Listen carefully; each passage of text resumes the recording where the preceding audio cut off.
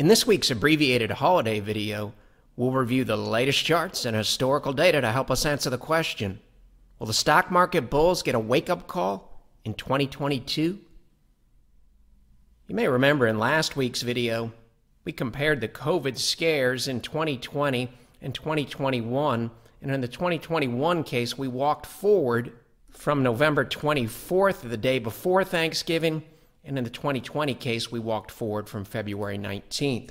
And as you may recall, as we did that, walking out to calendar day 29, we saw there were some significant differences relative to the market's concern about the virus. On the right side of your screen, this was a look of the S&P 500, calendar day 29, which was December 23rd, around 2 p.m., flirting with a new all-time high.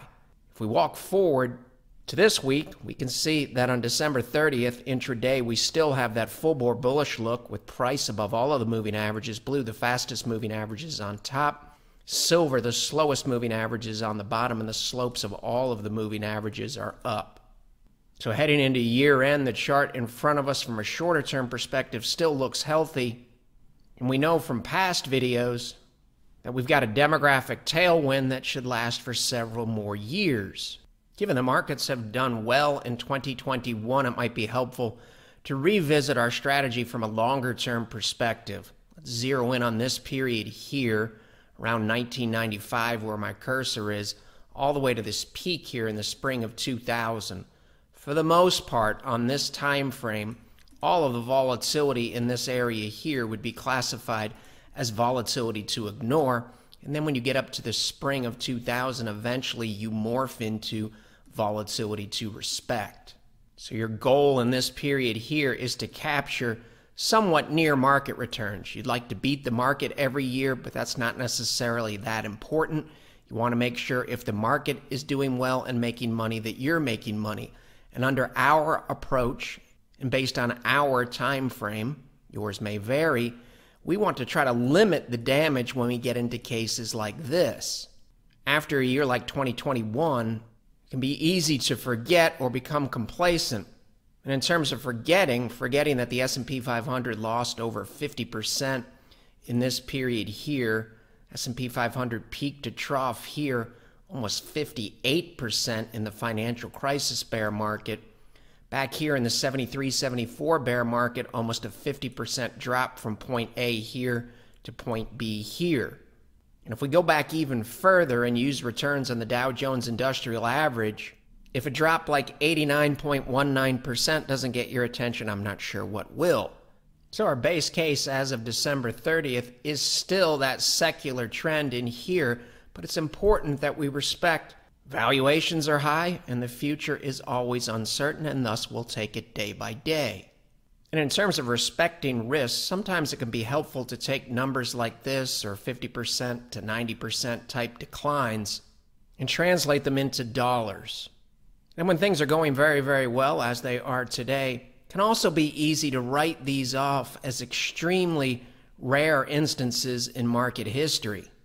Walking forward from the COVID low in 2020, we've spent a lot of time in these videos talking about keeping an open mind about better than expected outcomes. To maintain that incredibly important maximum flexibility, it's also important for us to understand how bad things can get from a historical perspective. So let's assume, hypothetically, on December 29th, 2021, we had $1 million invested in the stock market. If the stock market experienced a similar decline after the peak in 1916, our $1 million portfolio hypothetically would be worth just under $600,000. This is the 1916 case. The peak to trough loss in the stock market in 1901 was 46.14%, hypothetically taking that $1 million down to $538,000. The Dow saw a similar decline in 1919, losing 46.58%. 1 million in that case hypothetically becomes 534,000. The 1909 case, 528,000. 1906 case, 514,000. And the point of the exercise here, large declines may not be as rare as we think. In the 1973-74 bear market, the S&P 500 lost just under 50% peak to trough, and thus the math works out well. $1 million becomes roughly $500,000 hypothetically.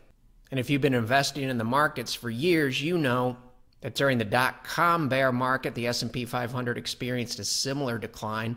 From 2000 to 2002, the decline was 50.51%.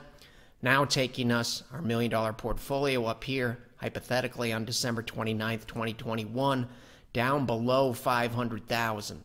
Many of us also remember the 2007 to 2009 bear market. S&P 500 peak to trough, lost 57.69%, taking us down hypothetically to about 423,000. And in terms of human nature, the problem is as we walk forward in these cases, it gets very, very difficult to remain a buy and hold investor. The point of the exercise here is not to knock buy and hold. It's obvious if we look in the rearview mirror, if you had held walking forward from 2007, you've done quite well. That's easier said than done when your $1 million is worth $423,000 in March of 2009. And it's one thing to take a 58% drawdown when you're in your 20s or 30s. It's quite a bit different if you're in your 50s, 60s, 70s, 80s, or 90s. And historically, it can get worse. 1937, we almost hit 60%. Math is very easy again. Your $1 million portfolio will be worth about $400,000 at the bottom. And if we step forward to the granddaddy of them all, between 1929 and 1932, the Dow Jones Industrial Average lost 89.19%. Thus, hypothetically, your $1 million portfolio on December 29th, 2021 could be worth something on the order of $100,000 down here at the low. And in these hypothetical examples, we're trying to show the magnitude of the declines and the duration potentially of the declines. If we come over here, the 89.19% is the largest percentage decline in the examples that we've shown. That comes from 1929. And from the 10 examples that we've just walked through, the longest duration bear market was when the market peaked in 1937.